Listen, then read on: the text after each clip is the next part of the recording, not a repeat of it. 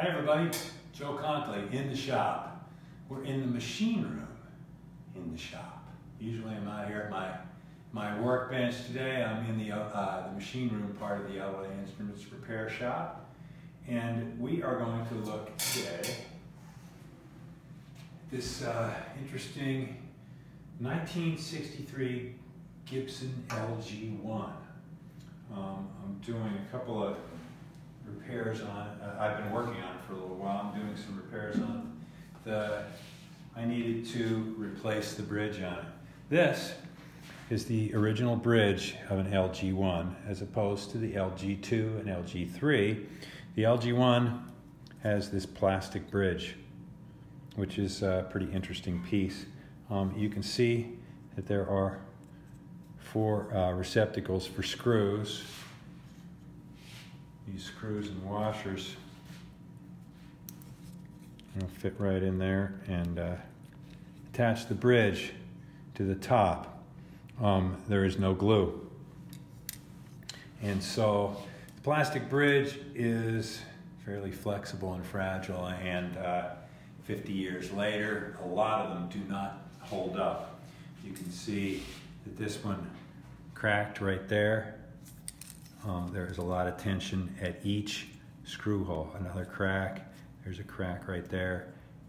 Where the bridge pins are and hold the strings on is warped considerably and pulled up right there. So there's a lot of tension on that bridge. And that string tension is concentrated on those 4 points, as opposed to a standard wood bridge that is glued onto the surface. That tension is spread out over that whole footprint.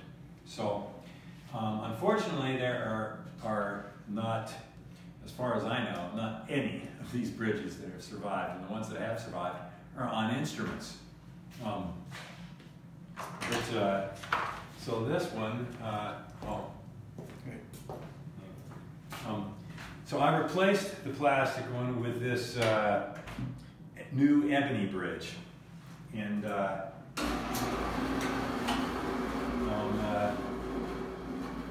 I debated as to whether to make it a Brazilian rosewood bridge like the fingerboard or ebony, but I chose ebony because of the original black plastic bridge. And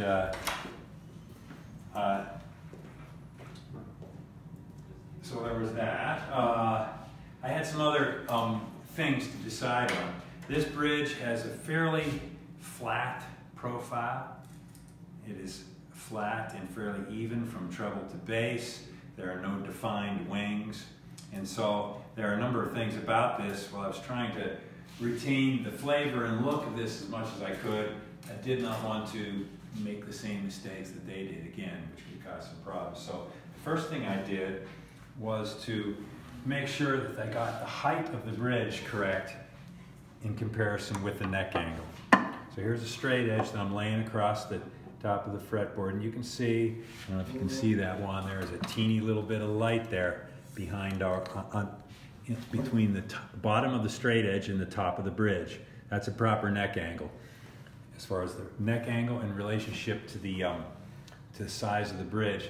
When I put the string tension on, that's going to pull up a little bit, so that's why I have that little bit of space there. That ensures me that I'm going to have a nice tall saddle as far as the opportunity to cut it down over the next 50 years to maintain the action, and a nice angle from when the string comes out of the pinhole up over that saddle to get a nice downward pressure on the bridge and make the guitar sound good. But it's there's a window there. You can have a neck angle too steep and the bridge too small, so the saddle will be too tall, or you could have the opposite going on. So when I made this bridge, I made sure that I got a bridge to size up with the neck angle. The other thing that I wanted to make sure that I did, as I mentioned, it has a fairly flat profile, but the original saddle, which is this interesting composite material, I don't know if you can see on camera, see the grain. This is some sort of composite, like some sort of mesh with an epoxy to hold it together. It's a pretty sturdy, interesting, old school man-made material, but it's not terribly sturdy. It does have some flexibility too. I'm going to put a new bone saddle in here. But one of the things that I want to do with the saddle is I want to match the radius of the fingerboard. The fingerboard has a curve to it. And I have my radius gauge here, and I've already taken a look at this. I lay my radius gauge on there. It matches up to this 10-inch radius. So I want to have a corresponding radius on my saddle. When I compare this 10-inch radius to the original saddle, let's see if we can probably see it better, like this.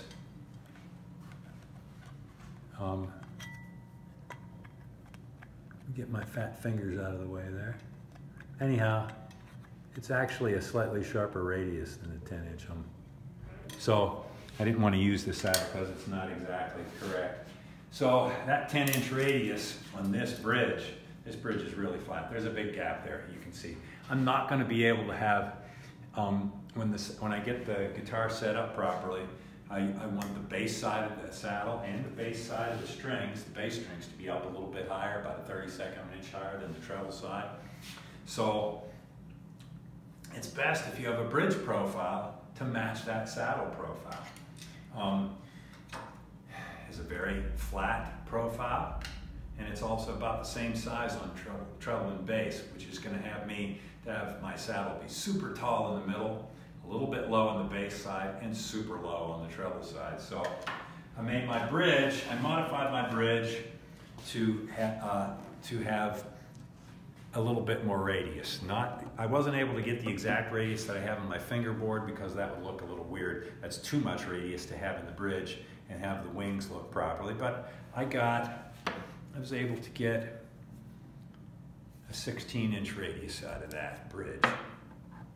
So I profiled that bridge top with a 16-inch radius. That was about the most curve I could put on the bridge and have it look reasonable. And so now, when I get my saddle properly sized, I will have a fairly even amount of saddle sticking out. It will still be kind of like what I described. There'll be, its tallest point will be in the middle, the bass side will be a little lower than that, the treble side will be a little lower than that, but not as extreme as it was on this bridge. And so there'll be a little more even tension on the saddle from the strings forward.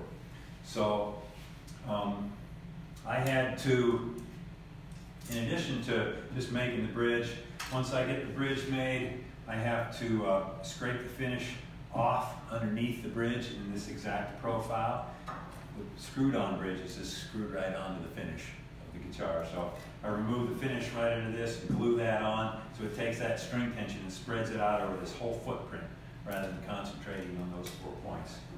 So another interesting part or design for this guitar is it is what's called a ladder braced guitar. I don't know if you can kind of get in here and look in the sound hole. You can see this first brace. It is parallel to the frets. It's a ladder braced. This way? Which way you want me to? It's a little hard to tell here. We could possibly have tried to get the mirrors out and see the braces. But in any case, the braces are exactly like the back braces. Ladder braced across. So the bridge plate, which is a flat piece of wood that is on the other side of the bridge, and what it does is it just makes this area of the bridge where all the string tension really begins a little sturdier. It also helps for the wear and tear of the bridge, of the string ball ends pulling against there. They usually put a very long, like this length, and wide piece of spruce for the bridge plate. The spruce does not wear nearly as well as more standard bridge plates that folks put in made out of maple or plywood or rosewood. So what you'll usually find on a guitar like this is that, and the grain line for that bridge plate is like this. So this string of holes here is all on the same grain line, and that wood in between here and here is all blown out and missing a little channel right there. So I put a maple bridge plate cap, about 70 thousandths thick, which is pretty thin, over top of that spruce bridge plate to give me a nice area that the string ball ends can sit against. So I've done that already. Now let's take a look at the saddle here. I've already started on the saddle a little bit.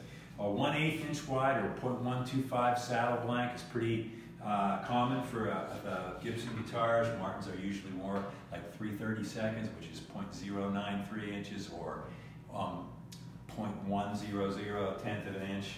But anyhow, so I've got a blank, and this is pretty much what a bone saddle blank comes like. The one thing that I've done already is put a curve to this end there, because I just want to illustrate this part of it.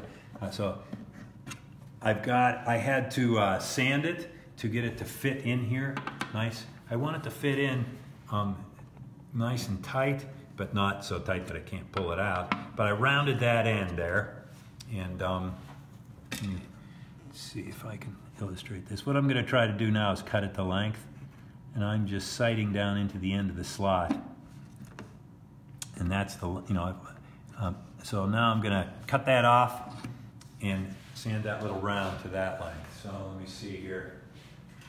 This is going to get noisy, so I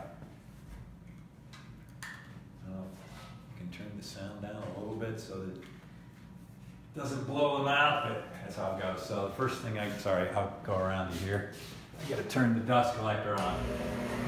Noisy thing number one. Over to the bandsaw.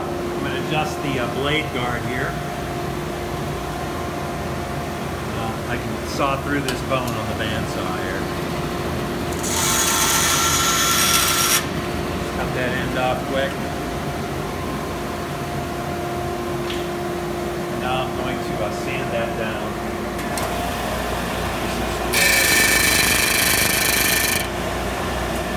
Let's check. I left it a little long, I hope. My plan at least. So that I can take a close look here. Pretty close. I need to cut a little bit more off there. Let's do a little sanding without the dust collector on here this time, because there won't be that much dust and it might save our ears here a little bit.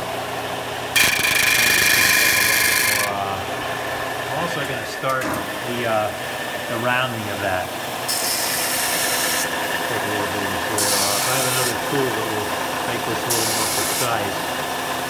Just round the edge a little bit. Make sure I've got the bottom of the saddle marked T for treble, so that I know that that little T goes on the bottom of that side. Still not quite fit there, but it's pretty close. Just need to take a little more off, a little more length off.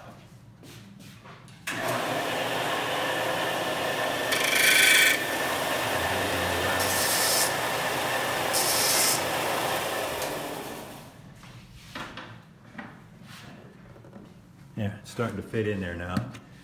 I have this tool. I'm going to take these off for a few minutes here. This is a fret counting file. You can see that there are two curves, one on either side, two different sizes. This one's a little more narrow, this one's a little wider. Or it was the other way around. Here's the narrow one, there's the wide one. But the teeth of the file are just in there. So that a lot of times is used to recrown the frets after you level them, which I've already done. But I can also use it to get a nice curved, even profile to the end of the saddle here and have it fit in there a little more precisely.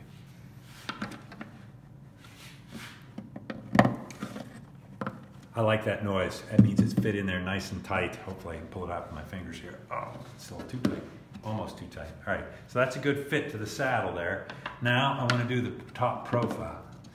So the first thing I'm going to do is I'm going to mark where the two E strings will hit the saddle, or the two E strings will come over to. I've just laid a little mark on the bone there to show me where the this part down here is down in that slot. So I'm going to make a couple measurements here. Because I've done a good job of setting the bridge height and the neck angle, I'm looking for around 4 or 5/32 of clearance here. I know from experience that. So I marked that. That's how much saddle's going to be sticking out. I know I've got a 10-inch radius on the fingerboard. I'm going to use my radius gauge to draw that 10-inch radius there. There we go. So that's like the initial profiling of the saddle. So I'll sand that profile into it. Then I'll start that radius on the top. Got another tool here that, this is a nice tool from TJ Thompson and Pro Luthier's tool that will allow me to do that radiusing on the top of the saddle a little more quickly. And now, let's, I think we are going to have to turn the desk collector on for this because this is going to be a little more. If you were here, you could smell that. You would be able to smell that nice. It's when I do a lot of friction on the sander with a bone saddle, so it creates some heat and you get that sort of protein, warm protein smell. Yummy. All right, hit the switch on.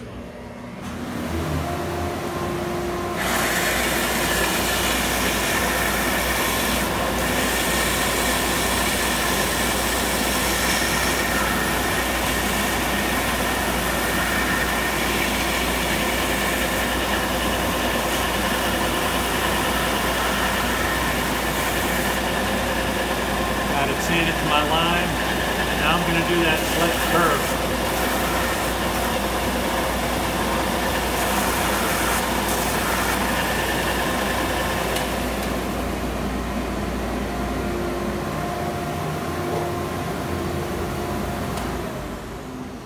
So I knocked those corners off. Let's check it on my profile gauge. Yep, I got that to where I need now, and I already started to knock those corners off. Let's try our profiling tool. I've got 3 different size curves on there, and I'm going to pick one that will match good. And actually, I would prefer to be able to clamp this piece of bone into my. Matter of fact, we might have to do that. Just go back. Yep. Come back. Let's go out to my bench and we will clamp this in here and show you how this cuts. This is a scraper. There is an edge on either part of this, so will allow me to pretty quickly remove that material. Slip it into my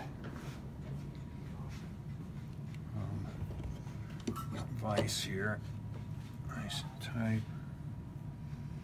That was the big one, isn't it? This one.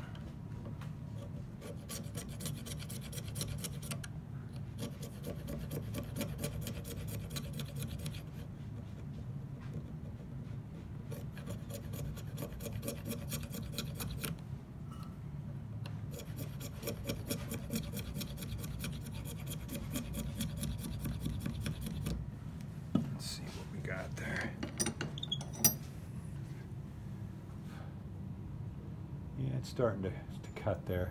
It's going to take a little while. You can see that curve starting in there. You can see that the top where I sanded it is rather dull, and these corners are starting to shine up from the cut there. Let's just go a little longer here. Give you that. So once I get this radius, you know, the nice rounded corners on this, I'll then put it back in the guitar and string it up once and see if I have the proper height to the bridge. And chances are it'll be a little bit tall. I tried to make sure that I left enough material on there. And then I'll take it off the bottom, which I can take it off nice and square and quick to bring it down to the correct height, get the instrument all set up.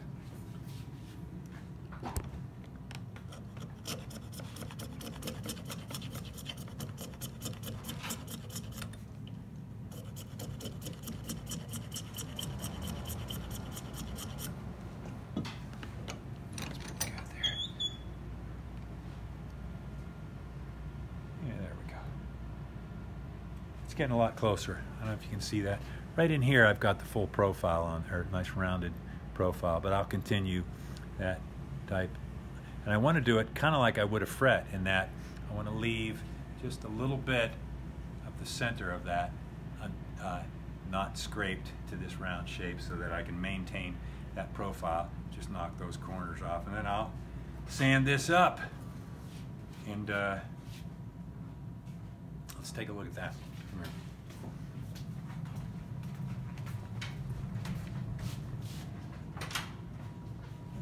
All right, I did bring some sandpaper in my sanding block. I'll start off with 240 grit paper.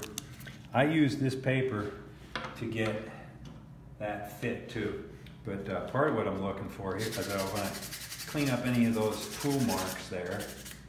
I also want to knock this, it's a fairly sharp edge here, I want to knock that down and just round that up so that when your hand rests on that, it will feel reasonable. And I will go through that with the 240, 400, yep. And in the end, it's pretty shiny right there. In the end, I will go and polish this up on a buffer. But you can see this area right here is pretty close to being done. That area there still needs to be. As you noticed when I had it in the vise, I had this clamped and this sticking out. I'll have to flip it around so I can scrape that proper profile into the saddle. When I get it all done, like I said, there's my T for treble. I pop it in there, it's a nice tight fit. Fair amount of saddle sticking out of there. It's probably, as I said, I left it proud on purpose so that when I string it up, I can then cut it down to a precise measurement here at the 12th fret. And there you go, making a saddle for an 1963 LG-1 after replacing that plastic bridge. Thanks for tuning in, everybody. We'll see you in a couple of weeks in the shop. I'm Joe Conkley at Elderly Instruments. Take care.